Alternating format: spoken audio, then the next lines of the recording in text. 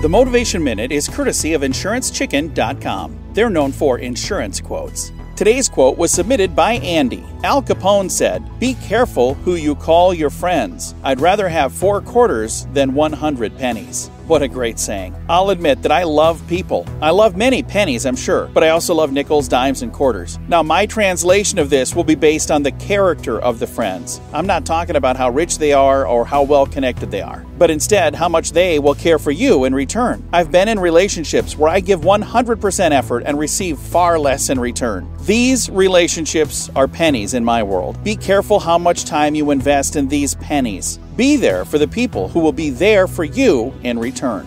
This has been today's Motivation Minute, courtesy of InsuranceChicken.com. They're known for insurance quotes. I'm John Small. Thanks for listening.